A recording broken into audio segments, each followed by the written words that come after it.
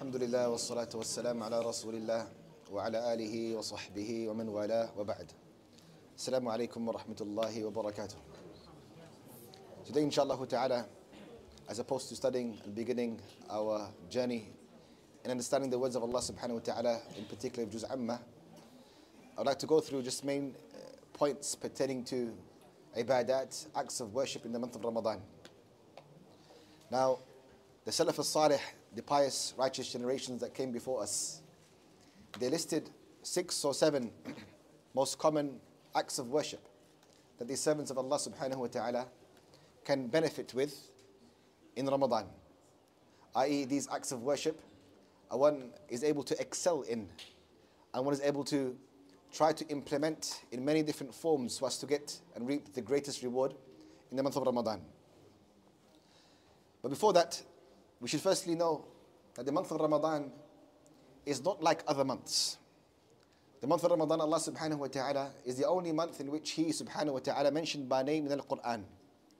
It's a glorious month, a month of opportunity, a month whereby the servant of Allah subhanahu wa ta'ala has that opportunity to be able to multiply his actions and the rewards of his actions. And this is why, as we spoke about after the Salat al-Isha, while a caller calls every single night saying, "Oh, one who has khair, the one who wants to do good, this is your time to step forward. This is your time to implement good." So what are the ibadat of Ramadan? Now, whilst a person can look to any of the ibadat that Allah Jalla wa Ala has legislated, he can make dhikr, for example. He can go and perform umrah. He can be dutiful towards his parents.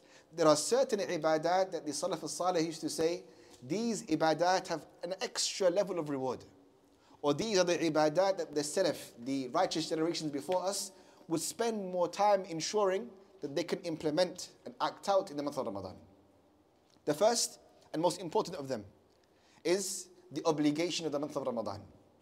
As the hadith of Ibn Abbas radiyallahu anhuma mentions, whereby the Prophet sallallahu alayhi wa sallam mentions the hadith of Qudsi, whereby Allah Jalla wa Ala says, the servant of Allah Jalla wa Ala cannot get close to Allah Jalla wa Ala except by the farad, obligatory actions.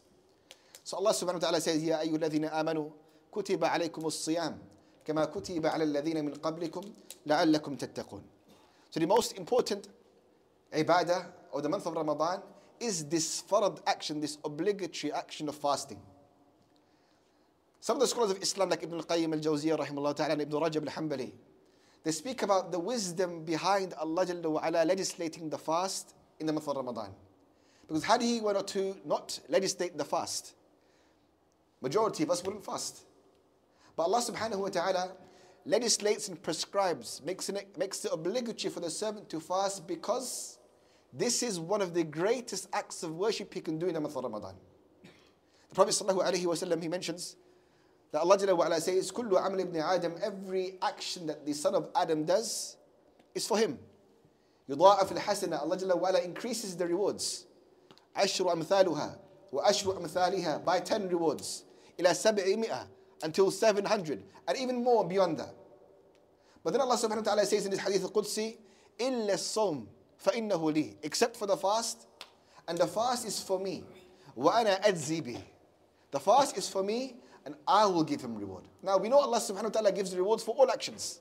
But for Him to single out and specify that the fast is for me and I'm going to reward him, indicates by some of the scholars of Islam that there is no language that can explain the great reward that the fast has for the servant of Allah Jalla wa Ala.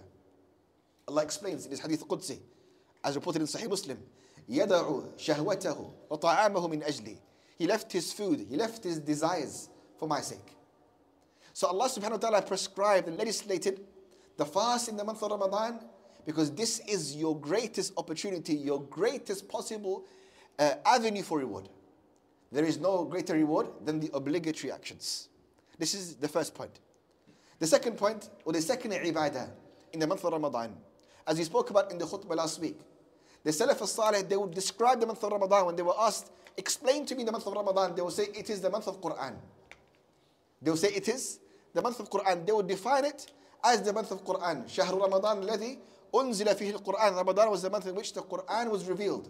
إِنَّا أَنزَلْنَاهُ فِي لَيْلَةِ الْقَدْرِ. The Quran was revealed on a night of power.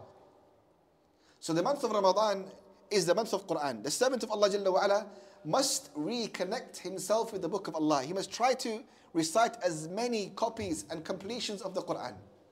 To the extent that Ibn Abbas radiallahu anhu, he explains, he says the Prophet sallallahu alaihi wasallam was the most generous of people. But in the month of Ramadan, he was the most generous. He was more generous than outside of the month of Ramadan. And then he explains, this is because Jibreel kana yalqahu. Jibreel used to meet up with him. Fi kulli laylatin, every single night in the month of Ramadan. And he would revise and recite the Quran of Muhammad sallallahu alaihi wasallam. So fasting actually has a partner. The fast has a partner, and that partner is Al-Quran. And this is why the Prophet sallallahu alaihi wasallam says, "As-siyam wal-Quran," the fast and the Quran, yashfa'an lil-abdi yawm al-qiyamah, will intercede for the servant of Allah Jalla wa Ala on the day of judgment. The fast will come and say, Ya Allah, allow me to intercede for him. For he was hungry, I kept him away from his food and his desires in the day. And the Quran will say, Ya Allah, allow me to intercede for him, for I kept him up at night when he would recite me. The second ibadah is the Quran. This is why Imam Malik rahimahullah ta'ala would close his books and cancel his classes, and he would spend the month of Ramadan reciting the book of Allah. Imam Shaykh rahimahullah ta'ala would complete 60 copies of the Quran throughout the month of Ramadan. The ibadah that the Salaf would look, revolve around, make sure their lives would revolve around in the month of Ramadan was the Quran. This is the second ibadah. The third ibadah that the Salaf Saleh would emphasize and try their utmost to hold on to is the ibadah of Qiyamul Layl, is the ibadah of Tarawih, the night prayer. And this is because the Prophet ﷺ says, "Man qama Ramadan imanan wa ihtisaba, ghufira lahu ma taqaddama min dhanbi." All of you who are here today, your goal, your objective with regards to Qiyam is to ensure that you pray something. If you can't make it to the masjid, you pray something every single night after Isha prayer. If you can do this, inshallah ta'ala, then you fall under the category of those people that the Prophet sallallahu alaihi wasallam describes. That whoever stands the night in prayer, whoever stands up in the night of Ramadan with iman, with faith, meaning he's a Muslim, and he wants Allah Jalla wa Ala's reward, غُفِرَ لَهُ مَا تَقَدَّمَ مِن ذَنْبِهِ. All of his past sins are forgiven. And Shaykh Muhammad Mukhtar Shanqiti, he says, the Prophet sallallahu alaihi wasallam, he didn't specify that it's only the minor sins. He left it unrestricted. He left it unrestricted. So the one who stands up every night in Ramadan, if you are busy, if you've got some work at night, if you're engaged in something else, at least try your utmost to perform the very minimum of 2 rak'ah. 2 rak'ah Qiyam al-Layl. By doing so every single night in the month of Ramadan, you have observed this third ibadah. And you have, inshallah ta'ala, at the end of the month, going to find Allah subhanahu wa ta'ala being merciful to you and all of your sins. All of your sins have the possibility, the potential of being erased, your major, your minor sins, by just standing up every single night. And from the benefits of Qiyam is that the Prophet ﷺ mentioned in the hadith al-Nasa'i and Abu Dawud and Ibn Majah. He says, "Man qama ma'al imam," whoever stands up with the imam, so he begins his salah with the imam and he stays until the imam leaves. Then it will be reported as if though, it will be written down as if though he stood the entire night in prayer. And this is another reward with Qiyam. So this is why the Salaf Saleh, the pious, righteous generations that came before us, they will look for the imam and they will make sure he will stay with the imam at the beginning of Salat al-Isha all the way until he finishes witr. Because a special reward in Ramadan is that the one who was able to do this, he doesn't disperse, he doesn't go after 2 rak'ah or 4 rak'ah, he tries his utmost and stays with the imam until the end. It will be written down in the month whereby deeds are multiplied. That you've stood up and you've prayed the entire night in prayer. And the one who prays every single night of Ramadan, the entire night from Maghrib, because the night in the Arabic language begins from Maghrib until Fajr. Imagine the reward of the servant of Allah who gets this particular act on his scales. And this is even more important for the one who finds Allah, looks for Allah on Laylatul Qadr, the odd nights, having your deeds multiplied by over 1,000 months. Stand with the Imam for Isha and don't disperse, don't go home until the Imam leaves. We have 8 rak'ah here and they will witr straight after. The one who wants to obtain and acquire this reward starts at Isha and then leaves when the Imam performs his witr or after he completes his witr. This is the reward. This is the person who can get and obtain the reward of standing up the entire night. Number 4, The Saleh Saleh said the fourth ibadah of the month of Ramadan is the ibadah of being generous. As the hadith of Ibn Abbas that I quoted earlier in Sahih Muslim, he mentioned that the Prophet sallallahu alaihi wasallam, كان رسول الله صلى الله عليه وسلم أجود الناس, he was the most generous of people. وكان أجود ما يكون في رمضان, and he was even more generous in the month of Ramadan. حين يلقاه جبريل, when Jibreel used to meet him.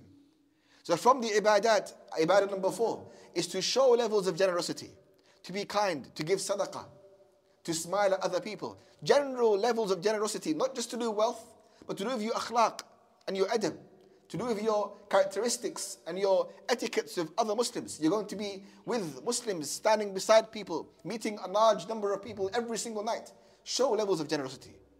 Show levels of generosity. Or even go beyond that and give charity for the sake of Allah subhanahu wa ta'ala. Ibadah number 5, which is also connected to generosity.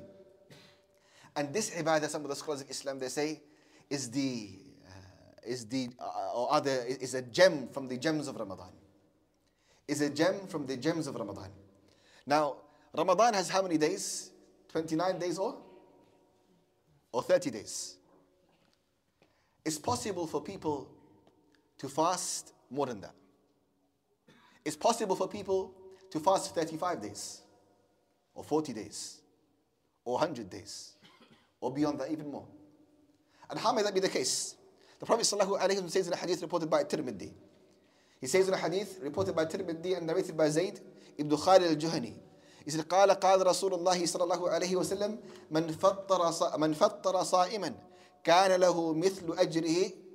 Whoever feeds a fasting person will get the reward of the one who fasted, without the fasting person losing his reward in any shape or form. So the intelligent Muslim is the one who purchases dates and leaves it in the masjid. The intelligent Muslim is the one who invites people to his home and makes them break the fast with him. The clever Muslim is the one who fasts 30 days. No, is the one who fasts more than 30 days in the month of Ramadan. And this is an ibadah, like I said, a gem from the gems of Ramadan. Many of our sisters, قدر الله ما شاء فعل, due to the decree of Allah Jalla wa'ala, they're unable to fast the entire month of Ramadan. Some of them will lose, they will think 7 days or maybe even 2 weeks. But those who are intelligent, those who are clever, may lose out on fasting themselves, but they have gained the fast of others. They have gained the fast of others. Be clever, O brothers or sisters in Islam. The Muslim is intelligent. Look for opportunities, look for ibadat to increase your rank on the Day of Judgment. Look to ibadat that are very easy, but then they have great reward and great strength on your scale. The intelligent Muslim is the one who comes and leaves some dates in the masjid. You know, every day people are going to come for Maghrib and they're going to see these dates, or they'll see some water, they'll see some food, and they'll need to break their fast with these dates. You have taken the reward of every single person that eats those dates, without those people losing reward in any way, shape or form. This is the ibadah number 5. Ibadah number 6 is the ibadah of dua. Allah subhanahu wa ta'ala, when He speaks about the ayat of Ramadan in Surah Al-Baqarah, He begins by saying, Ya ayyuha alladhina amanu kutiba alaykum as-siyam, at the top of the page. Now at the bottom of the page He says, وَإِذَا سَأَلَكَ عِبَادِي عَنِّي فَإِنِّي قَرِيبٌ أُجِيبُ دَعْوَةَ الدَّاعِ إِذَا دَعَانِ. If my slave asks you about me, then I am near, and I respond to the calls of prayers of the servants of Allah subhanahu wa ta'ala. The Prophet sallallahu alayhi wa sallam says, ثَلَاث لَا تُرَدْ دَعْوَتُهُم. There are 3 groups of people. Their du'as are never rejected. And from them he mentions sallallahu alayhi wa sallam, الصَّائِمْ حِينَ يُفْطِرُ, the one who fasts until he breaks his fast. The reason why Allah Jalla wa'ala sandwiched the ayat of Ramadan, because in the second page in Al-Baqarah, where He speaks about the ayat of Ramadan, He speaks about the ahkam, the rulings of Ramadan. But He sandwiched, or not sandwiched, in between these 2 ayat of Allah Jalla wa'ala, or these discussions, He brings the ayah of dua. And the reason why He does this is because the fasting person has a dua that's not rejected. The fasting person has a dua that is not rejected. So the 6th act of worship that the Salaf would look to and try to implement in their lives, and they would try to exploit, in the sense that they would try to do so many times so as to get the mercy of Allah, that they would understand that they as human beings have requests, they have needs. They need Allah subhanahu wa ta'ala to fulfill them. They have problems. We all have problems. We all have trials and tribulations. We all have something wrong with our families, some goals or achievements we can't yet acquire. We have problems, perhaps some of us financially, some of us from a health perspective, some of us maybe even our deen-wise. Ramadan, when you're fasting, you have a dua that is not rejected. Ramadan, when you're fasting, you have a dua that will always be accepted. The Prophet ﷺ said 3 groups of people whose du'as are never rejected. As-Sa'im, he says, the fasting person until he breaks his fast. The fasting person until he breaks his fast. There are many other ibadat you can do. Like I mentioned, there are many other ibadat you can implement in your lives. The ibadat of dhikr, the ibadat of going umrah, the ibadat of being good to your parents, and so on and so forth. But these 6, the scholars of Islam say, are the 6 that stick out. Are the 6 that have extra virtue, great rewards. They'll weigh extremely heavy on your scales on the Day of Judgment. So I implore myself first and foremost, and then everyone else, to look to these 6 ibadat and to try to implement them from today. Ramadan has started.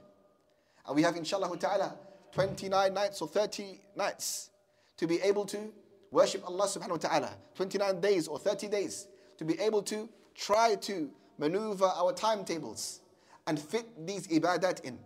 Make this Ramadan, inshallah ta'ala, to all of us. Make this Ramadan the best Ramadan you've ever had. Plan now. Make yourself a timetable now. And stick to it. And don't be distracted. Stick to it and add into it these 6 ibadat. So every day you've got a portion of these 6.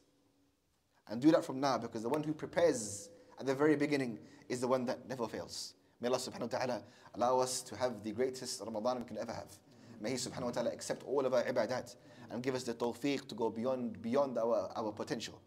وجزاكم الله خيرا وبارك الله فيكم وصلى الله وسلم نبينا محمد وعلى آله وصحبه أجمعين والسلام عليكم ورحمة الله وبركاته.